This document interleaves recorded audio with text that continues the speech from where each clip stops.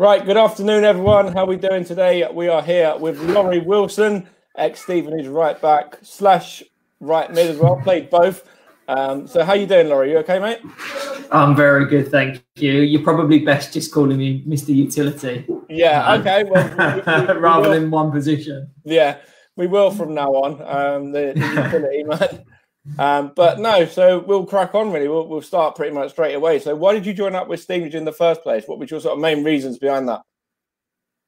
Well, actually, I was at Colchester, and I wasn't getting a new contract at Colchester, and I was offered to come and train with a view basically of a contract there to be offered. Turned up. I was a little bit sceptical, obviously, because I'd gone from Colchester being in the Championship to coming down to Stevenage, and I was like, I'm not sure what to do. But my agent at the time had a very close connection with Stimo, and he basically was just like, look, you know, if you're going to go to the conference, Stevenage is a great club to be at. They're doing very well at the time as well, because it was midway through the season. So basically I sort of jumped it and thought, you know, it's a great chance to come and play, and that was that really. Yeah, so you mentioned there that you were signed by Stimo. What was it like playing under him? What was he like as a gaffer? It was good. It was a very close-knit squad as well when I first signed. You had the likes of Nutter, you had Jules, you had Adam Miller, Martin. Like it was a great squad.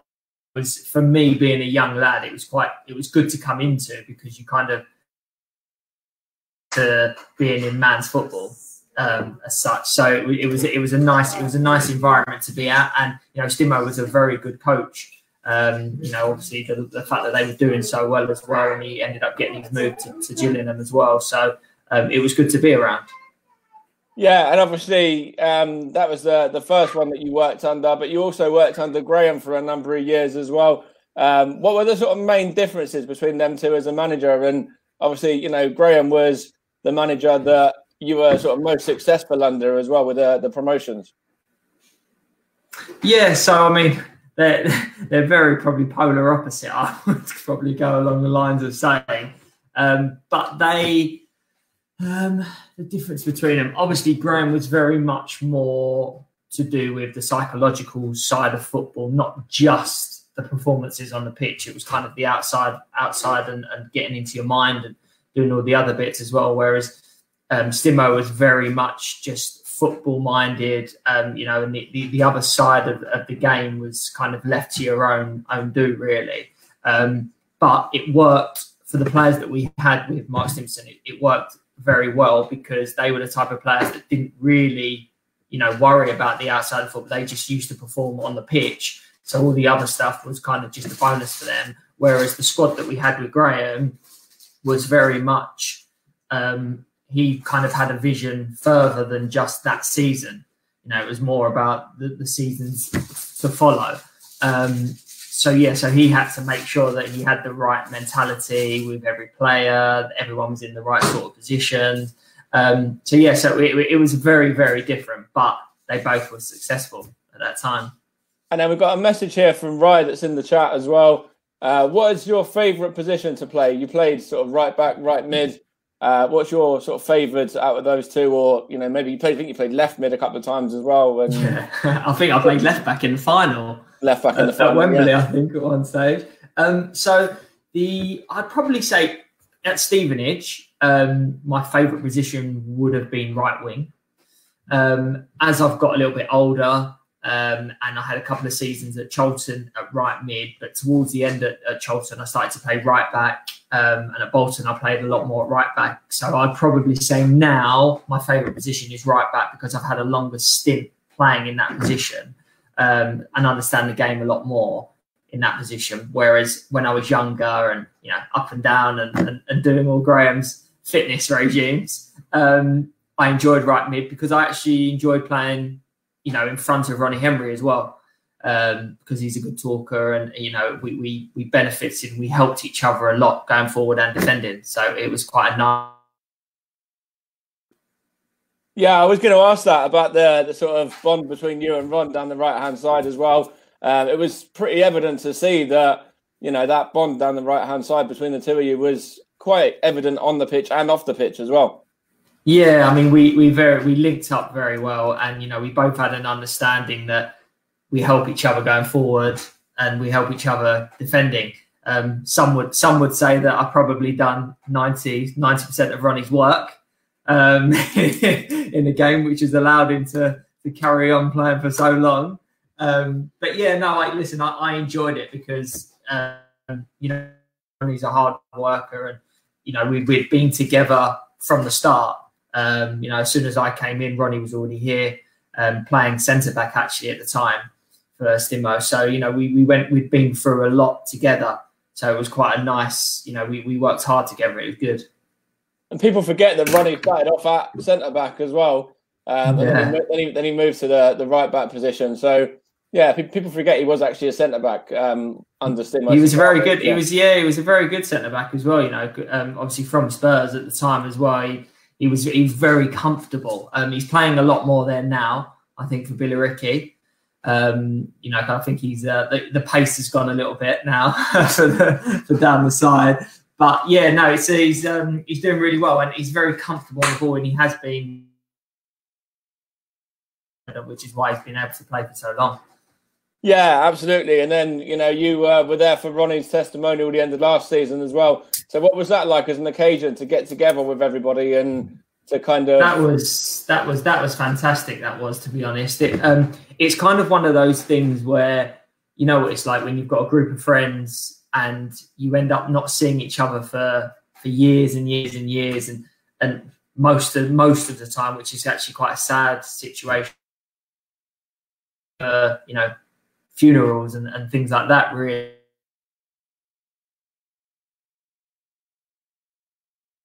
We've spoken about it so many times, we should meet, we should do this, we should do that, but it never kind of transpires.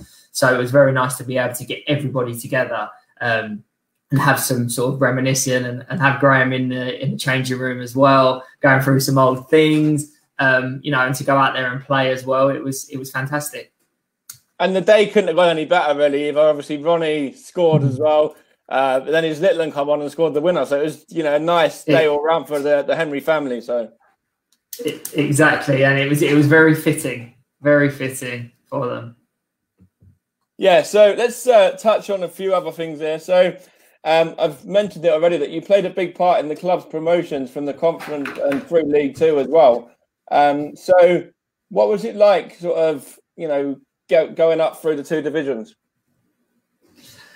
Do you know what it was? It was hard in the sense of, when I look back now, it was hard in the fact that we were training the hours we were training, and there was a lot of kind of players would moan that we were training this long and stuff. But because we were being so successful every week, it was very hard to kind of stop doing what we were doing, even though we would moan about it. It was always like, well, actually, you're winning, so you just kept doing the same things week in, week out, and it actually ended up being, quite. Or people say it's really hard, but it was actually quite an easy situation to be in, because of, I think it was probably down a lot to the players that Graham had brought in and the mentality that he had brought in, that we were able to be as one and be very solid together as a team. It's a very sort of, if you look at the squad that were there, you look at the sort of back five, for example, and how solid they were towards the end of the season with Daisy and Ron and Robbo and Ash and Scott. You can see, just how talented those players are, and they just to a man, they just put in a shift every week.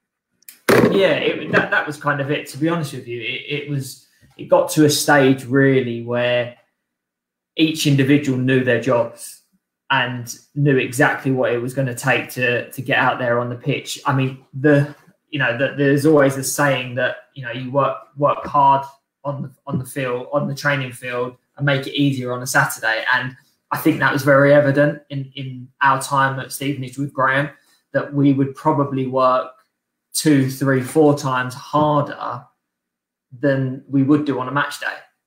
and during the week. So when a match day did come, it became very, just general, easy. Oh, this is just another kind of session, like another training session, because it wasn't as hard as actually training.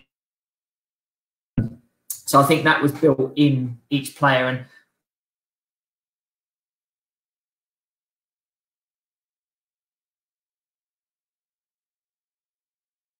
it helped a lot on the field, I think.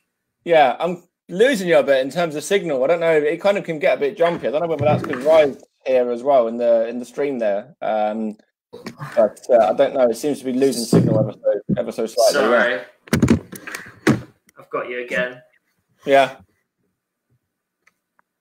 So let me carry on with what I was saying anyway. So when you were moving here, yeah, okay.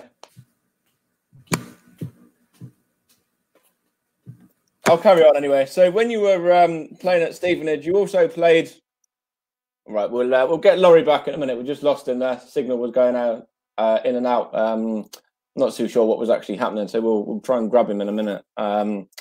But we'll see what we're going to do with that, because it's very interesting to hear stories from him anyway, in regards to his time at the club, and hopefully, let's see if he's going to come back on here now. Just as his device is not connected at the moment, so we just have to wait for that. But hopefully it'll be won't be too long coming back onto stream now. Let me just send him a little message, in fact, just to see what's going on. Because it still says his device is not connected. But anyway, we'll get him back on. It's quite interesting, as I said, to hear the stories between the players. Obviously, we've spoken to Robbo and we've spoken to Lawrie already from that side. We're going to hopefully have a few more. Luke Foster was in that side as well. David Bridges was a part of that side sometimes as well. He played against York in the final game of the season and scored the winner there. So there's a few of them that we're trying to speak to from the promotion winning side, the side that went up through League Two, as well as the conference, winning the conference. So hopefully we'll get Lawrie back shortly.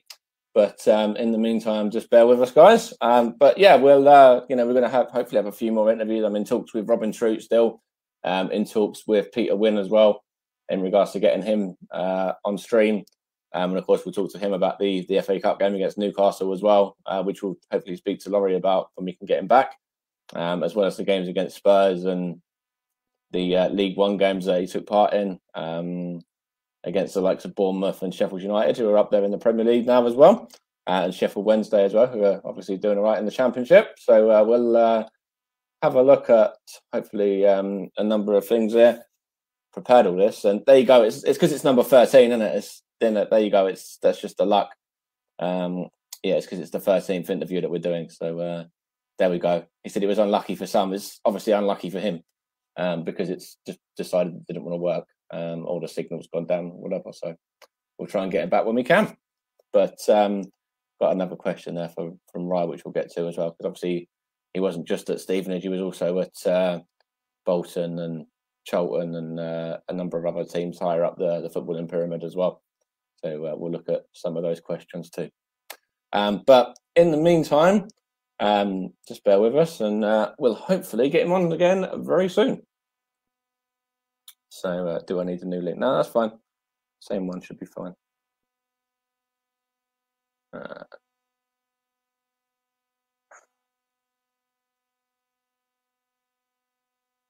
So let's have a look. Yeah, he's just messaged me saying that his internet's gone down and just wants to know if he needs a new link. But because we're already on stream and we're still live, it should be completely fine to use the same one. But yeah, we'll see. But there's lots of questions there anyway. If you've got a question, obviously you can use this to get those questions in via the chat box there as well.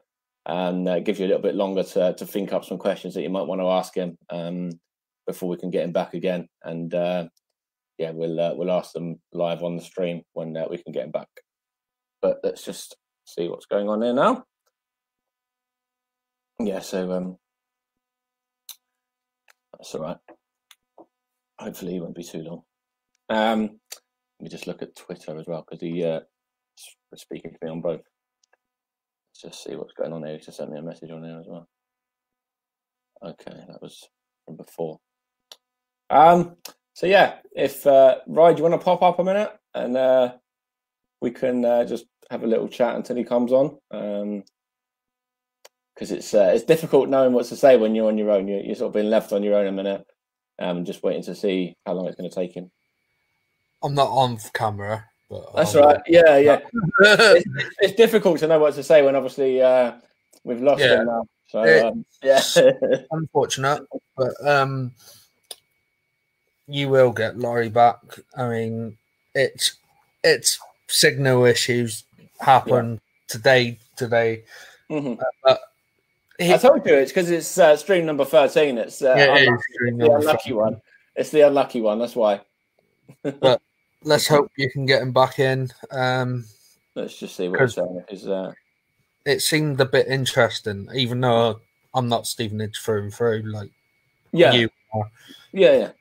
I like to listen to stories of professionals that have played in the game because it gives you that buzz. Absolutely, yeah.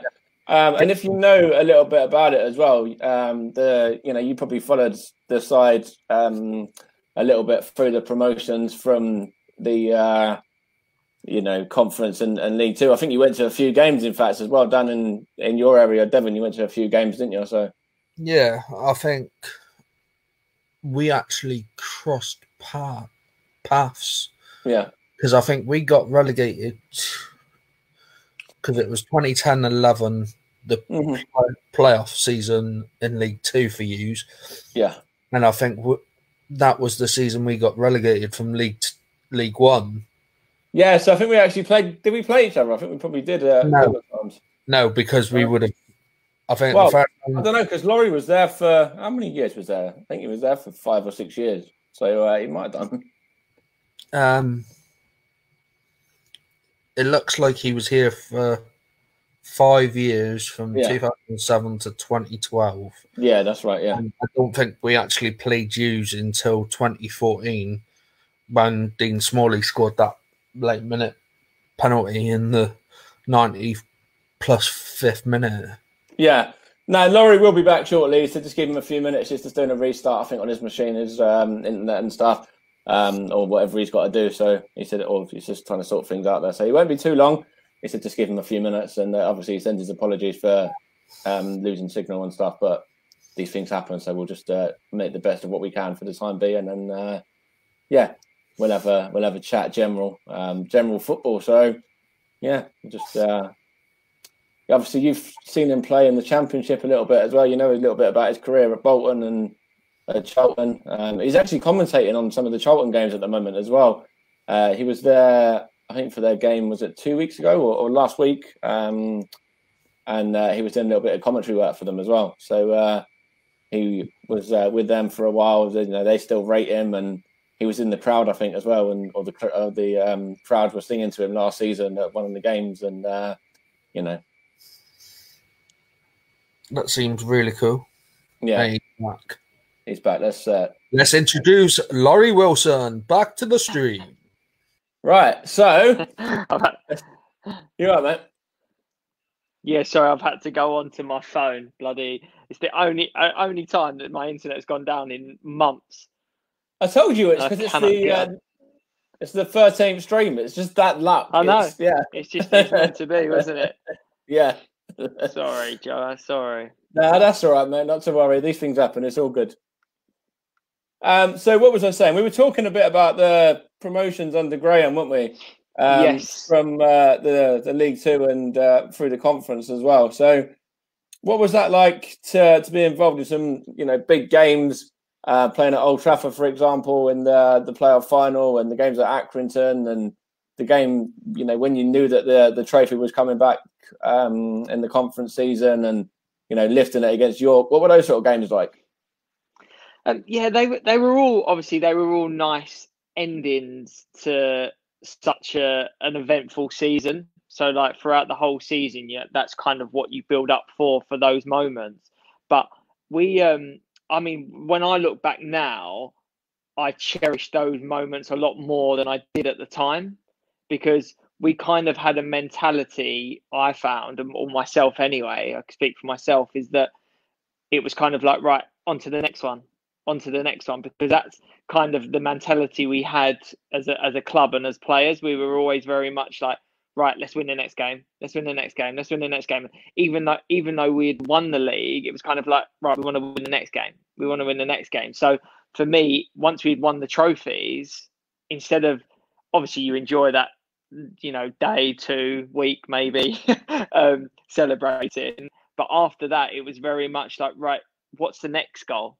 Should we, let's go and win League Two, let's go and win this, let's go on an FA Cup run. So yeah, it was always very much, you're always constantly looking for the next goal, even though you're doing great at that present moment in time. So it's not until afterwards that you look back and you reminisce, and we have these chats now, that you actually understand and appreciate those memories.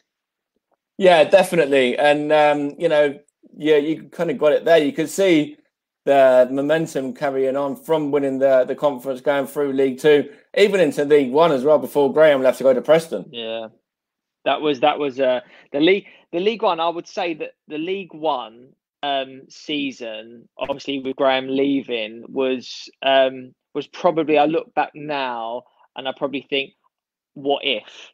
And it's a very big what if. It's understandable that people move on, players move on, managers move on, and want to achieve different stuff. But I just feel like another half a season, and potentially if we had have gone up, Graham and any player probably would have had the pick of any club they wanted, but they wouldn't have gone anywhere, because we would have been in the Championship. So yeah, no, that makes complete sense. Obviously, if you look at teams that have gone up through the leagues, there isn't that many. From League One, yeah, we ended up playing Bournemouth, and I think you scored against Bournemouth, did you, as well? Yeah. And Sheffield United and Sheffield Wednesday and teams like that are now sort of Premier League, Championship sort of teams. But going through all of the divisions, it takes some doing, especially from the conference as well. I just think that we had something, extremely special there. And you look at the likes of Sheffield United now, with a few players that potentially we would have added maybe in that January window, in League One, and then if we would have gone up, the players we would have added for the Championship, like, who knows? It was a great run at that time. It just would have been nice for it all to stay together and finish the season off, and then see where we kind of all were at the end of that year. I think even looking back now, even if we hadn't have done very well in League One, I think Graham and the coaching staff probably still would have been able to have the pick of another club. But who knows? Things change very quickly in football, and sometimes you do have to make those decisions quickly. And then if you look back, you can see even at the end of that season, after Graham had left, when Gary Smith come in as well, he was able to still get the club up into the playoffs and, narrowly lose out to Sheffield United over the 2 legs by just that solitary goal as well. So, well, that's a credit really there, because he done very well coming in the situation that he was put into, especially with a lot of Graham's sort of ethos and players and stuff.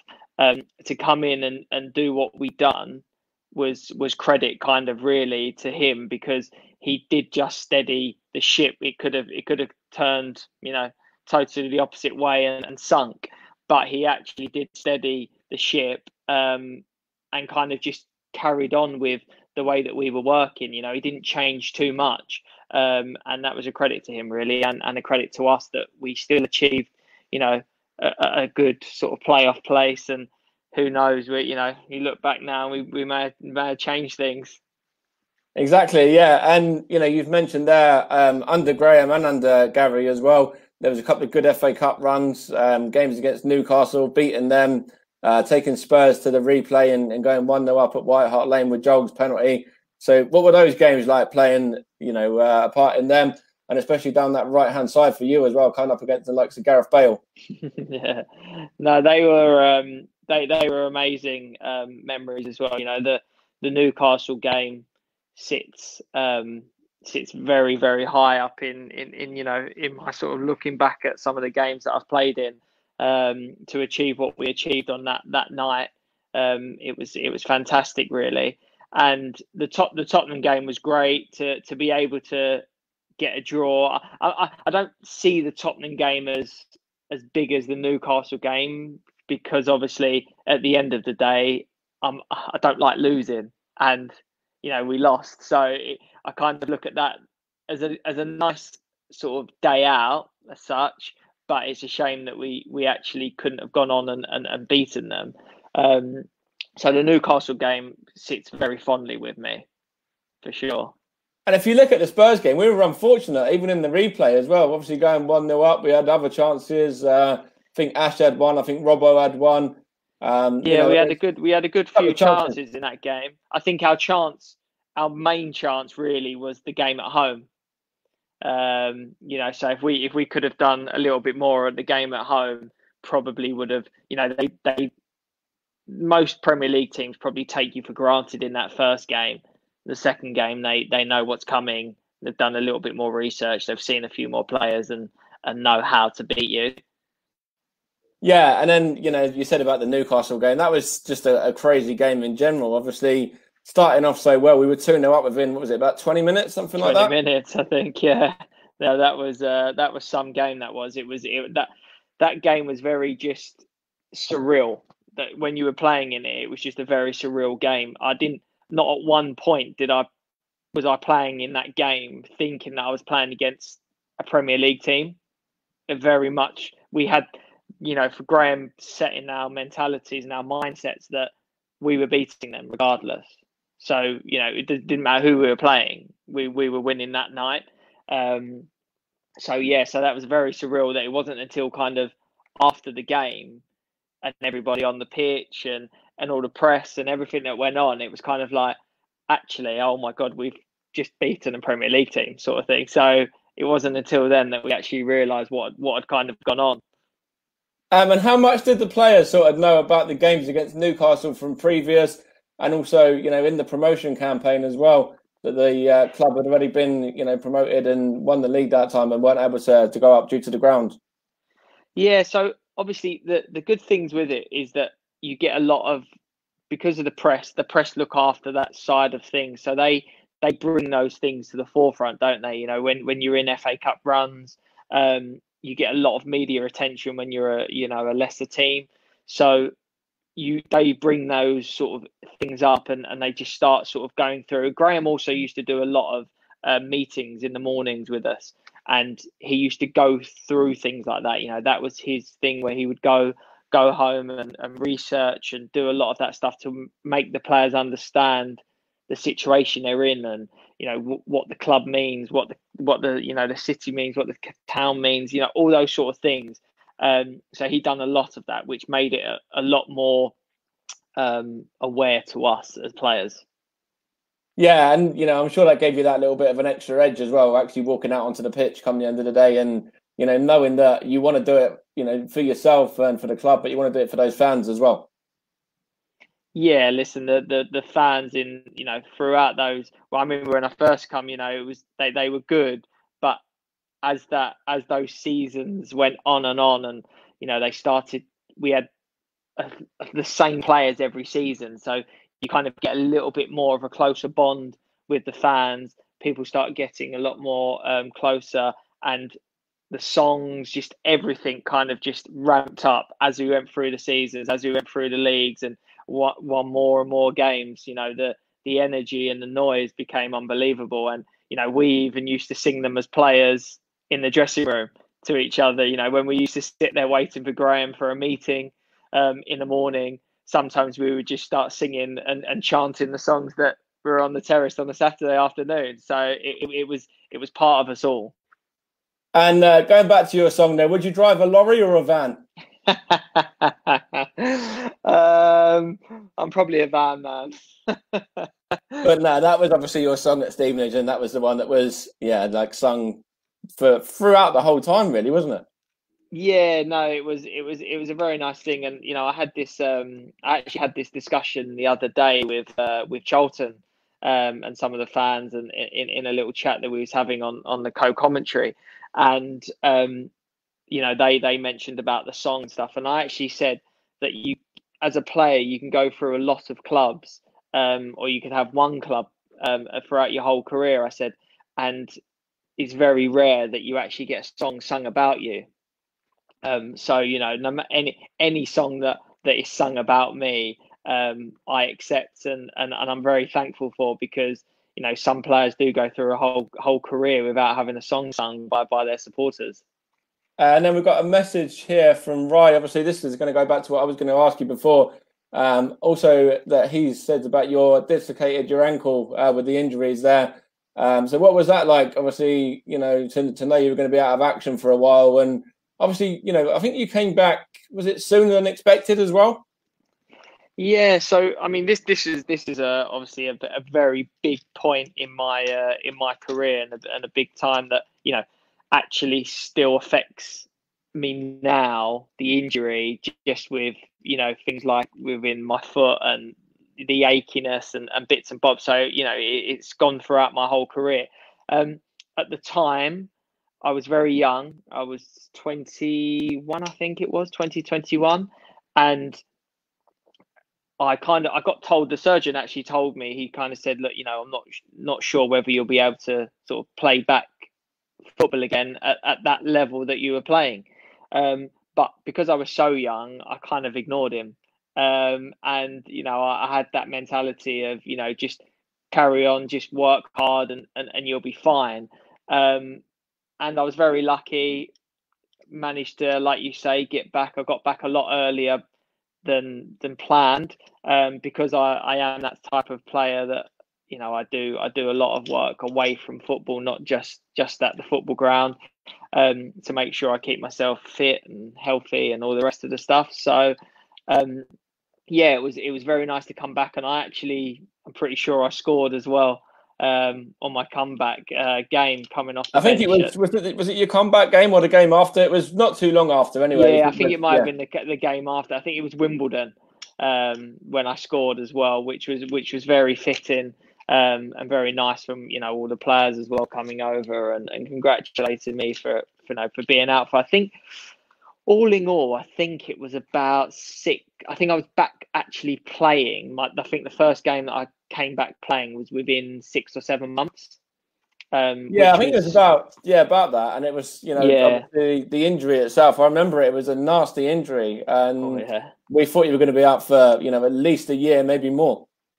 Yeah, no, well, I think that injury, you are supposed to kind of be out for at least a year, really.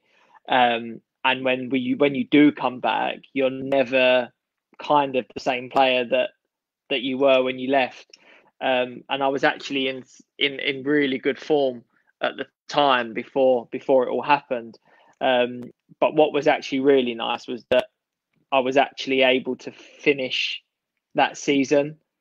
Some players do get injured and they're out for the rest of the season, and they don't actually play again till the following season. But it was actually quite nice as nice as it could be, to have such a serious injury, to play the same season. Yeah, and then you were involved. Were you involved in the trophy wins as well? One of the trophy wins, 1 or 2 of the trophy games. Yeah, I was in 2 of the trophy games as well, which was very nice. The season I signed at Stevenage, the year before, they had won the first trophy final, and then so then I was involved in the win, and then the loss as well. So that was a shame, but at least I've had 2 outings, and I've got a win under my belt. Yeah, and then you look at those Wembley games. It's just to play at Wembley is a special occasion in itself for any player, really, and especially a player that is playing in conference level football. Yeah, those trophy games are fantastic, really. To be able to play at Wembley at the time, when Wembley was just kind of had been built and all the rest of the hype around it, it was a fantastic trophy and a competition to be involved in, and a great opportunity to play at Wembley.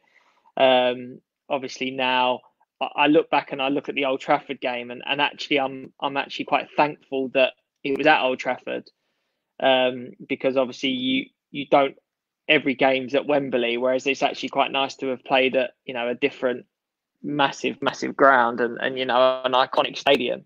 So it was nice, that game, actually, as well. It's also quite nice to say that we were the only team playing at Old Trafford that day to win a trophy, because they lost the Champions League final, didn't they, as well? Yes, yeah, no, it was very nice. They lost. Who did they lose to? Was it Barcelona? I can't remember now.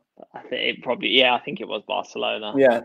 So, but that was cracking goal from John as well, John Mousinho, and he, I've heard stories about Moose and the kind of person that he was, sort of the main sort of joker of the group, and what was it like being alongside players like him and Bozzy and some of the guys that you played in midfield with? Yeah, listen, the whole squad, to be honest with you, was fantastic. We all, there's you click with certain players, but as a whole, the whole group was very united, because we were all in the same boat. We were all training from 9 till 5. We were all, doing all the other bits, and we were all winning and successful together. So it's only inevitable that you are going to become very close friends on and off the pitch. Moose was great, because obviously he came in a little bit later as well, and he fitted straight in with the camp. And him and Stacey Long were very, very good together, very good duo act, which entertained us on many occasions. So everyone played their part. Bozzy was very quiet, but would do his talking on the pitch. So it was very good. Everyone, I would say, you could go through the whole list of squad and players, and you could individually pick what that person contributed to the team on and off the pitch. And then you played in the game against Cambridge as well. Obviously, that season when we beat York. Just before that, we played Cambridge in the playoffs. So did that give the players any sort of motivation for going on and winning the league? It was the following season, wasn't it? It was the following season. Yeah, that game was very, very strange. Very strange game that was. We kind of, I don't think we thought it was done, but we probably wasn't. I don't know. It's hard to think, really. It just didn't go for us that day. It didn't just go for us. And although it was a step backwards, I actually think it probably helped us, like you say, that we went on to win the trophy, because we had to get some silverware that season because of the success that we had throughout the season. But then I also think it made us aware and learn. We all learn, I think, as a team and as a squad and as a management staff, actually what it takes to win the league, losing in that playoff final, because we knew we were the better team than Cambridge. Yet when it comes to playoffs, it's a lottery. And I think it was kind of like from the start of the next season, I remember Graham and the coaching staff and everyone being very much like, we do not want to go through playoffs ever again. Like we win this league and that's it, sort of thing. So from day one, it was very much, there's one team that go up automatic, and it's going to be us, because we're not going to go through the playoffs again. Yeah, and then obviously, it was a big league as well. There was some big teams in there, Oxford and Luton, and to have the thing with Chester City as well come the end of the season. So it was a little bit of a strange season the way we got promoted. I know we won by a fair distance in the end, but there were some big teams in there that were giving us, challenging us until the last few weeks as well.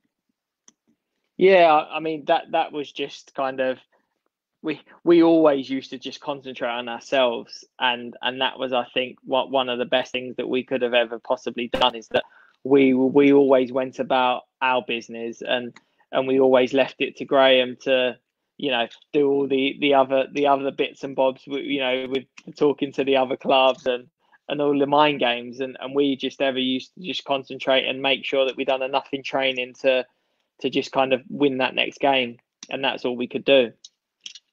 Yeah, so we've got another message here from Russ. During your career, who was the best player that you played with and also against as well? I'd probably say against would obviously have to probably be Gareth Bale. That would be probably one of the best players that I've ever played against, and you probably would have witnessed that. To play with, there's a couple that kind of spring to mind for me that are playing now, that have retired, and you know, the likes of when I was at Bolton, I got to play with Emil Heskey towards the end of his career. But you know, when you're training and playing with people like that, although they're at their end of their career, you still see what they had and what they've got. So you're able to kind of see all of those sort of things. The likes of when I was at Charlton as a young pro, you know, they're training with people like Paolo Di Canio, you know, Danny Murphy, all of those, the likes of those, Scott Parker, those sort of players that you kind of, when I was younger, you appreciate more now when you look back and think, oh gosh, actually I was training and playing with these sort of players. So I mean, they were probably up there with the better players that I've played with. It's not bad. They're all international, so that says something for itself.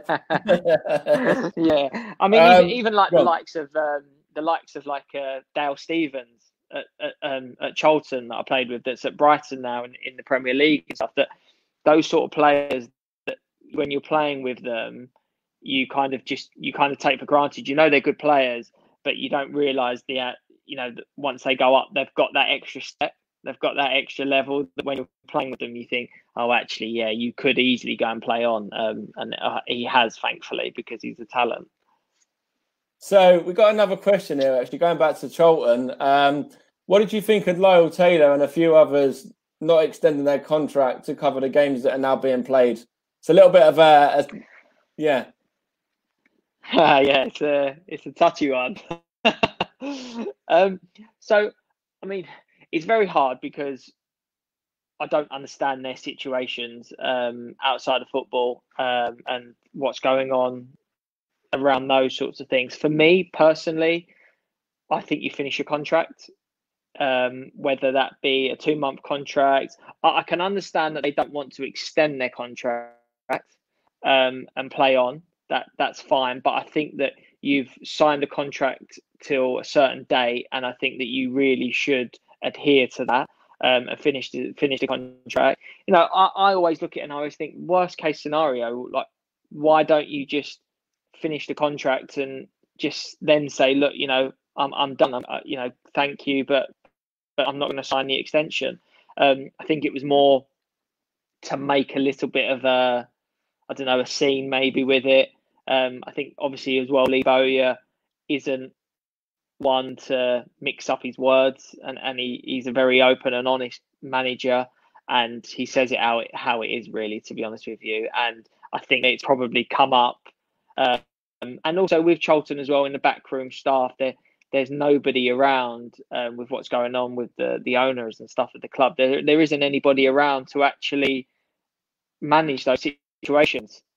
They probably would have been managed a lot different if there would have been someone higher up to actually say, right, no, actually, you're going to play to the end of your contract and then that's it. You're not going to extend it. You know, not allowing the player and the manager to, you know, come out and say their views of things and stuff. They may have just nipped it in the bud a little bit, and it probably would have gone under the radar. And obviously, you know, you mentioned about Charlton there. What was it like? You did a bit of co-commentary with the Charlton guys the other week. What was that like, being, you know, sort of this side of the mic, I should say? Yeah, no, it was very good, actually. It was very nice that it's more for Charlton. So that's always nice because you've got your own kind of stories that go with being at Charlton, having your time there, spending your time there, the players that are still already there, the management staff that are there. So that was nice to have stories on that.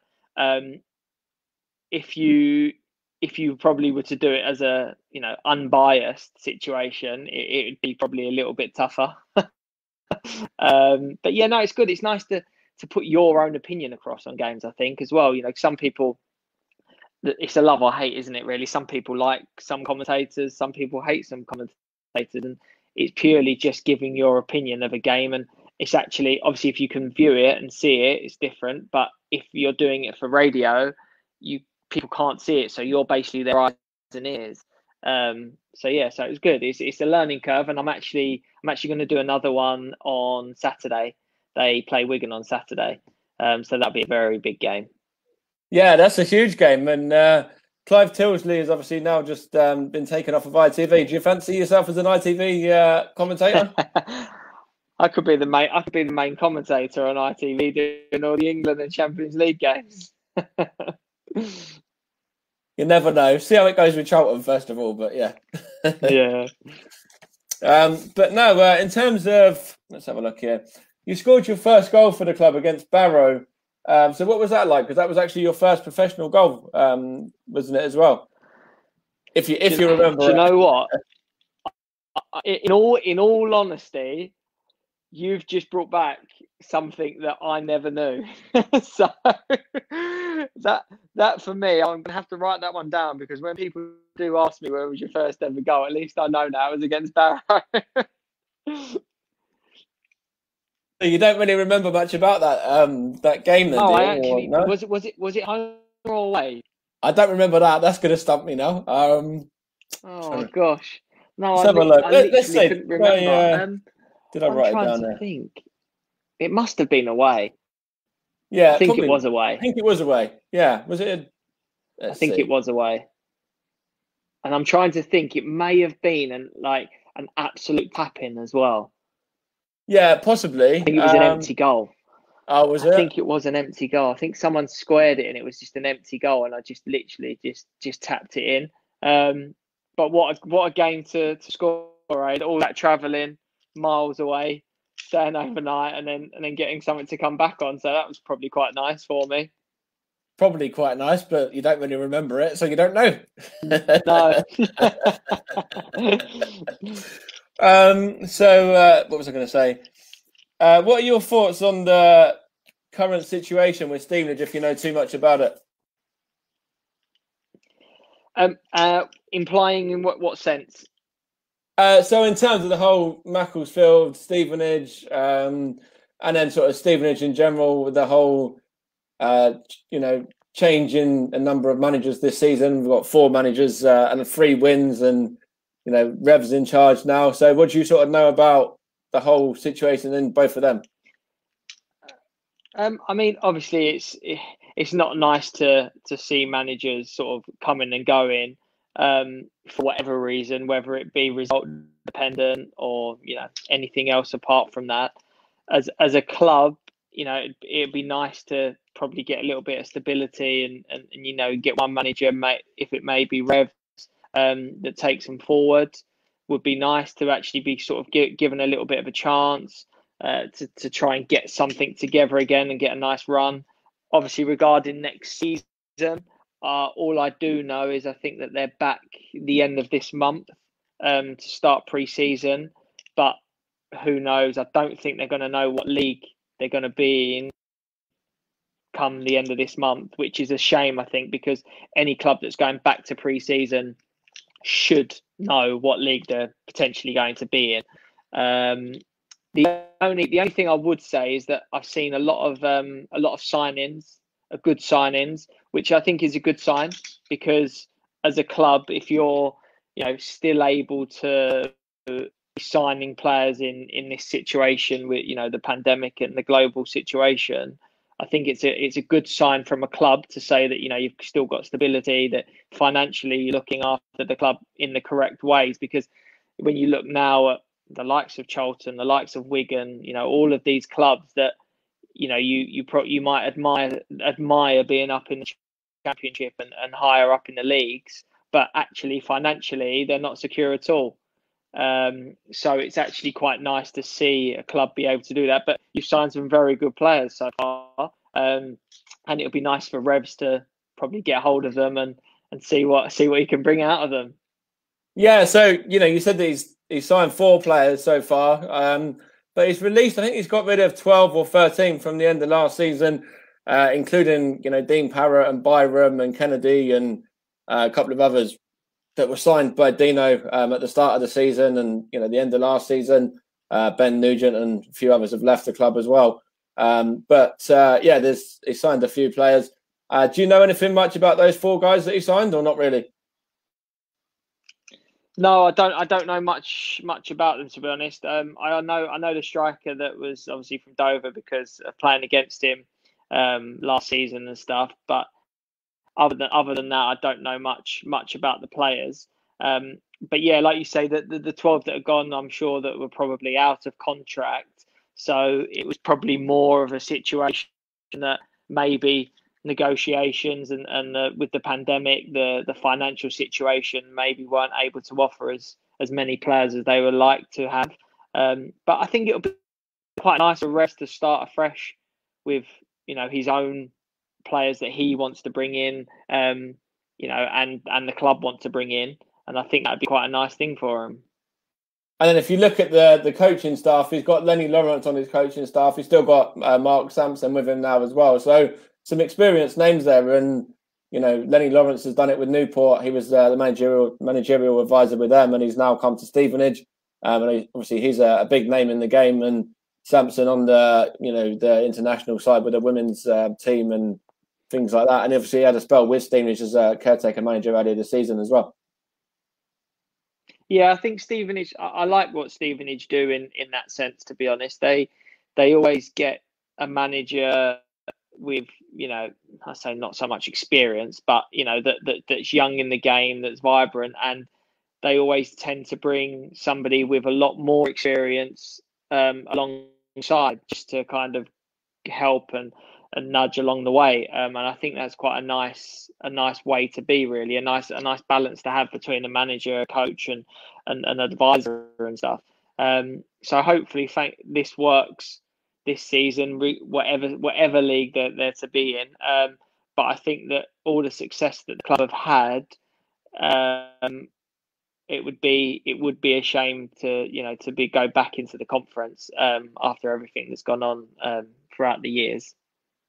Yeah, it's difficult because obviously the end of last season the club were up there challenging just outside the playoffs, and then this season was just a freak season. You don't expect there to be a pandemic. You don't expect there to be a halt in the season. You don't expect the club to be so far down the footballing pyramid. It's just a strange season in every kind of sense of it, really. Yeah, it's not been. It was a strange season for myself as well, to be honest with you. At Ebbsfleet, it started not so great, just in football terms, and then it started to basically sort of once the pandemic hit, we started to just turn it just before, and then the pandemic hit, and then suddenly you're left in a situation where you think, well, hang on a second, there's still 8 games or 9 games to play, and there's a lot of points to play for still, and it was a very, very strange season for everybody. It's just a shame that it has to end the way it's ended, and if it means relegation, then over the season, it's unfair that it's not over the season and it's only over kind of 3/4 of the season. Yeah, and we've got a question here. What was it like playing alongside Lairdy? Yeah, very good. Scott's a very good, honest pro, on and off the field as well. So to play with Scott on the field was to have somebody left-footed and to be able to get up and down. It's very, very key on that side, and he managed that side well. Where whoever played in front of Scott was always behind, making sure that it was all done properly and they were in the right positions, because with Graham it was all about positional play. So he had to do a lot down that left hand side, whether it going forward, backwards, or getting people in. But he's a great lad. He's a very, very, very good lad, you know, on and off the field. And I still stay in contact with Scott a lot now. So very good. And I've spoke to Scott as well. And yeah, you know, he's a great guy. I used to, after the games, we all used to hook up at the billet, you know, all the fans alongside Chris. And Scott. We used to see him most Saturdays and have a good chat with him. So, yeah. Yeah, oh, nice. Very, because he was living up this way, wasn't he? Up in Stevenage, so it was a nice thing for them to all go and get. They spent a lot of time together. All the lads that live quite local. Yeah. So what was I going to ask you? Yeah. So in terms of yourself, so are you out of contract with Ebbsfleet at the moment, or are you still under a contract with them? So I had another year, and they offered me another year because of I played over 32 games last year. So I had another contract, but they're still full time, even though obviously they're going to be in the Conference South now. But I set up a company about 2 years ago, during sort of just with my brother-in-law and stuff, with health and life insurance and business protection through Vitality. So I've been doing a lot of that on and off the field sort of thing. And I think it was kind of become a time where I just thought, with the pandemic, with everything that's happened financially for a lot of clubs, money isn't going to be there anymore. And, you know, I was very lucky for the last couple of seasons at Ebbsfleet, to be honest. And I'm grateful for that. And I just thought that now may be the right time to, you know, maybe go part-time with football and concentrate on the company. Whereas obviously throughout my whole career, football's been my main priority and my main source of income. Whereas this year I kind of felt my company's going to be my main source and the football's probably just going to be more of an extra added bonus. So I'm probably going to be going part-time next year and then concentrating on work. Okay. So we've had a few questions on Twitter in regards to, Facebook, in fact, in regards to, would you ever consider coming back to Stevenage? Obviously, you know, you're saying about going part-time, so that probably kind of sinks that ship, does it? Or is it still something you consider, you know, maybe even as a coach someday? Well, to be honest with you, I would 100%, to answer your question, I would 100% go back to Stevenage because I love the training ground, I love the place, I love the ground, I love the fans. Like, I loved everything about that, and there's a lot of you know, my time in my career was spent there. So I would 100% do that because I love to be in the conference. Let's say as a club, for a club like Stevenage to be in the National League, to have the facilities that they have is unbelievable. So for me, definitely, because it's only going to make you a better player and play well each season. Obviously, for Stevenage, it's more about whatever direction that they're going in, and whether they would actually want me. But yeah, no, I would. The only reason why I say I would go part-time is because I know that financially, a lot of clubs aren't going to be offering the money that, you know, I would probably quite like. So it's just about kind of accepting. The only reason why I say part-time is accepting the fact that some clubs aren't going to be able to afford what I would like to have now, which is why football may have to take a back seat. Okay, yeah, that makes sense. So in terms of that game, it was Boro 1, Stevenage 3, by the way, that game when you scored your first goal. So you can use that as a reference now. But in terms of your opinion from the playoffs, how did you sort of see? Have you seen much of the playoffs? The games between Wickham and who was it they played? Oxford the other day, and Northampton and Exeter. Have you seen much of them? I saw a little bit of the first playoff games with Wickham and stuff, which was great to see. Obviously, Darius out there and doing his thing, because, you know, he's had a lot of troubles throughout the last few seasons. and stuff with injuries and potential retirement and stuff like that. Yeah, so that's what I heard. It great. was, I can't remember who it was I spoke to. Was it who was it I spoke to the other day? Tom Pett, and he said that Darius was, at the end of last season, he was thinking about giving up football altogether and going down a different route, and then now he's going to be playing Championship. So that is a great story in itself. As much as people will look at the Academia one with Klopp, for example, and the whole WhatsApp, it's a big story on the Darius's part as well. No, I think and he's changed a lot, Darius, throughout the last couple of seasons and stuff with regards to the way he is as the way he lives his life outside of football and inside football. So it's very, very nice to see somebody achieve what he's achieved, knowing that he potentially was going to retire at the end of last season.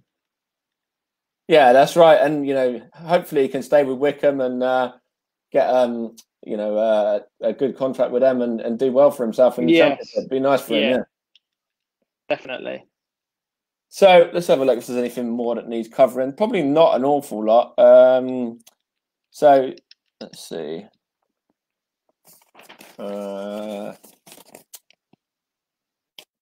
Yeah. So in terms of when you left to go to Charlton, was that difficult at all? Leaving Stevenage, or was it just the right time for you to move on? So for me, my son's about to come in the house, so he's gonna get a massive loud sound. That's all right. Yeah, we won't be too long now. Anyway, that's fine, mate. That's all right. No worries. So the Stevenage to Charlton was very. I would say it was a hard situation in that it was a club that I've been at for so long, but then on the other hand, it was something that Stevenage and myself couldn't turn down, to be honest, because really and truly, like the financial aspect of the move worked for both Stevenage and myself. So yeah, that was kind of like one of those things that also I had unfinished business at Charlton, being released as a young pro. I kind of felt I had unfinished business as well. So all those things played a part in it, to be honest with you. Okay, and then obviously you went on for a decent fee as well in the end. So Stevenage were able to get something and kind of invest as well. Well, that was it. I mean, that's why you've got such a good training ground, I've heard. due to me leaving. Well, probably not just you, probably a few others as well. Me and Bozzy, I think it was that season, wasn't it? Yeah, that's right. Yeah, that season it was. Yeah. But no, like joking aside and stuff, obviously it's obviously great that you were able to go back to Charlton and make a name for yourself there again and kind of rewrite the history books in terms of obviously, you started off there and stuff, and kind of to go back and play some games for them there in, was it the Championship and stuff as well? Yeah, it was all the Championship as well. I had like 3 or 4 years in the Championship with them. So what was quite fitting was that obviously you get released from a club, and then you have a bit of success with another club and learn your trade and learn your ability and how you play, and then that same club that released you then have to pay a fee for you to come back. It's quite a nice sort of, you're in the driving seat, whereas before, you were kind of being released, whereas now they're asking you to come back and your demands are a little bit nicer going back the other way. And for instance, the fans, because they do still look at me as kind of one of their academy graduates, really, that I spent my whole time at the club as an academy player. So it was nice. It was very nice to go back there, and again, like you say, to have all those seasons in the Championship as well and play that many games in the Championship is always a nice thing that when I do retire and finish playing football, and to look back on and to be able to have said I've played that many games throughout my whole career is nice, and to have all the success that I've had with it, which many players could play hundreds and hundreds of games and not have any successful medals or trophies to show for it. Yeah, absolutely. So we'll start to wrap things up really now. So what are your overall thoughts on the work that Stevenage have been doing in the local community with the pandemic? Obviously, the sandwich delivery run that the club have been getting volunteers out doing. I think it's been absolute. Yeah, I think it's been absolutely amazing, to be honest with you. And it's so. I mean, as much as you might not know Phil a lot, but it goes hand in hand with the type of person Phil Wallace is, to be honest with you, and the way that his family are and stuff like that, because that is something that they always think of first. They're very thoughtful people in that sense, and always looking after other people before themselves and stuff. And I think it's great that they've got all the players involved. I'm not sure some of them can make good sandwiches, but still they can deliver them well. Yeah, that's it's great to have the players. I think Revs has been involved a few times. Scotty Cuthbert, the captain, and a few others from around the club. Lots of fans getting involved and stuff as well. So no, it's great to have that kind of community feel. And then, that's what the club are known for. The club are known for being that kind of community, family-based club anyway. And they've, as I said to Tom Pett yesterday, that they've won awards for the sort of stuff that they've been doing as well, whether it's in this or other sort of family-based stuff as well. Exactly, and I think that's a credit to the club, to be honest with you, and like I said, in the way that the club's run with, the people in charge, because they're not just, thinking, oh, football, we must make as much money as we can in football and stuff. They are looking at the wider picture and the community within Stevenage, because, Stevenage, we've managed to put, like they say, Stevenage on the map as such, and being such a great town, and bringing everyone together. That's the only way that you actually breed success. Yeah, definitely. And then if you look at just one or two final things as well. Obviously, you played alongside Mitchell Cole. What was it like playing alongside Mitchell when, obviously the game, his memorial game against the West Ham 11, when all the boys from West Ham came down? Yeah, obviously it's a very sad situation to have to meet together. Like I said before, it tends to be people's deaths and funerals that people get together and stuff. And that was another occasion that, although it was a sad occasion to having to be playing because of something that's happened, it was also a very memorable and a well managed and well, great day to actually support what had happened. In the memory of Mitch. Mitch as a player, on his day, was just unbelievable, unstoppable. And, the amount of times I used to see him run down that left wing and go past people like they wasn't even there, you kind of think, why on earth are you even in this league? Yeah, and if you look at other days, there was a game I went to against Eastbourne away, and it was 6-0. I think this was before your time, and he scored. Oh, maybe you were injured. I can't remember, but he scored 3 goals in like 9 minutes or something, and it was ridiculous. Yeah. Like it was a crazy game, and that's the kind of player that he's like. I was there at that game. Yeah, but that's what I mean. Like he was just. But then there were other days and games that you look and you think, you're still. There's no point you being out here. Like, he was kind of one of those, and the amount of times it was quite funny that he was always well known for his fitness wasn't the greatest.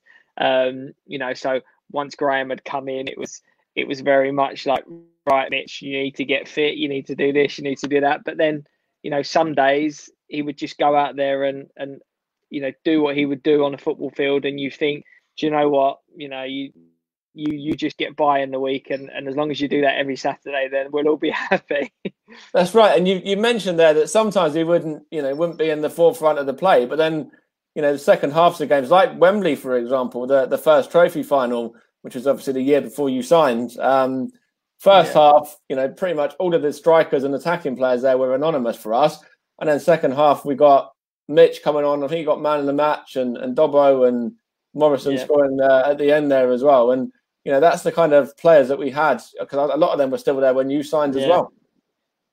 Yeah, they were all there. Yeah, pretty much when I signed. So, I got to see what all of them were like, and they all had their pros and cons of obviously the Dobbo and Mitch. They were very much sort of similar. That some one half you could have Dobbo playing and not do very well, and then Mitch could come on and do the same, and then it'd be vice versa. Suddenly you get there's a bit of competition, so they have to start performing each week. And then the likes of Steve Morrison as well. Obviously, what a goal machine he was. He could have 80 minutes of doing nothing and then go and bag 2 goals in the final 10. Exactly, and do you know what? The amount of times and arguments that we would have as a club and players with Steve and stuff. Sometimes when he wouldn't even sort of try a leg in training sometimes, but then you come Saturday and sometimes he wouldn't do much in a game and then bag 2, like you say, and you just go, well, cheers Steve. Thanks for the 3 points, and you kind of were off. You kind of just accepted the way that he trained and the way he played the game, just because you knew that you put in a couple of crosses and he was there to nod them in and win you a game. So you kind of accept the other side of the game, really. And that's right, because if you go back to that Cambridge first leg, he scored 2 in that game, and then obviously the second leg. Well, he missed the second leg. Yeah, he missed an absolute one-on-one sitter, didn't they? And then that's right. He went on to lose. So we gave him some stick for that. Didn't want to say too much about it, but I know he did miss a sitter in the second leg, and I'm sure even he would have put himself to score that one. Yeah, exactly. No, I would have put my money on it, my house on it to score as well, but he didn't. That's right, and that's just when your luck's out sometimes, I guess, as well. Exactly. Exactly. Yeah, so we've spoken about that, about the players that have signed for the club. So, what are your thoughts on the playoff games and the Championship games and Premier League games all being closed doors, behind closed doors games at the moment? Obviously, it's kind of I think it's kind of looked upon as a mini league. Mini 9 sort of games or whatever they are to play. I think it's good in the fact that they've done everything they can to get the games on and finished. I don't think it probably, at the time that they were talking about football coming back, I don't think it was a very big priority in what was going on in the world. But looking at what's happened now, subsequently, I think it was probably a good decision. And it's nice to have a finish to the season for these clubs, even though the next season's obviously going to have some sort of effect, as in whether they have a break or whether they go straight on, because there hasn't really been any talk of next season until everything's finished this season. So there's still another, I think there's another 3 games, is there, in the Championship? Premiership's another 3. Championship, I think it's about the same. Yeah. So once that's happened, you'll then find out a lot about next season. It's not nice for the fans, in all honesty. When I was there co-commentating the other day, you are kind of waiting the whole time for fans to enter. It's kind of like, oh, they holding everyone up outside or something, because that's always that coincides with football. I think it's not the same without having fans there. No, that's very true, and the playoffs and stuff being at Wembley, that's a big time for a lot of these fans that might not get the chance to see their club at Wembley too often, whether that's Wickham or Oxford or Northampton or Exeter fans as well. So it's a shame that they're missing out, but as I said, it sort of needs must. Yeah, exactly, and I think that it's a disappointment. To be honest with you, there's for instance, Wickham. For fans, they'll probably be a little bit like, oh well, I've not managed to watch my club at Wembley, and I might never see that again. But then on the other side, on the flip side of things, they've maybe been able to watch it on TV, but the next season they've got a benefit of the fact that they're in the Championship. Whereas the Oxford fans are probably going to say, oh, I didn't get to see my club at Wembley, but actually they lost anyway, so I probably wouldn't have had a nice day anyway. So it's kind of like, it's not a bad situation when you actually step back and think about it. Yeah, that's a good point, actually, what you just made there as well. And obviously, next season is whatever it's going to be for those clubs, whether they got promoted or are back in, the league that they were in this season. And it's just be good to have the fans back in some capacity, whether it's full capacity or half or a third, whatever it may be. Yeah, definitely. Like we say, I think they're starting with 25% maybe, or something like that, or 80% of the capacity, which I think for most clubs will be a benefit, no matter what. Really, whoever comes in will be a benefit to the club financially. Most clubs, from League One down. Yeah, definitely. So I think that's just to see. That should probably cover the majority of everything I had here. Yeah, so yeah, that's everything, mate. To be honest, good. We're all done, mate. So thanks a lot for that, and we'll hopefully have another couple of interviews lined up if you want to check them out. I don't know if you have seen any in the past, but they're up on my SoundCloud. Yeah, so I think I saw Scott's recently. I'll send you the link over, and you can check some of them out. Yeah, send me the link. Okay, I'll have a look. Yeah, because Scott was on. No worries. Thanks for your time, anyway. Cheers. Thanks, Lawrie. See you later, mate. Take care. Perfect. No worries. Speak to you soon. Bye now. Cheers, mate. Bye.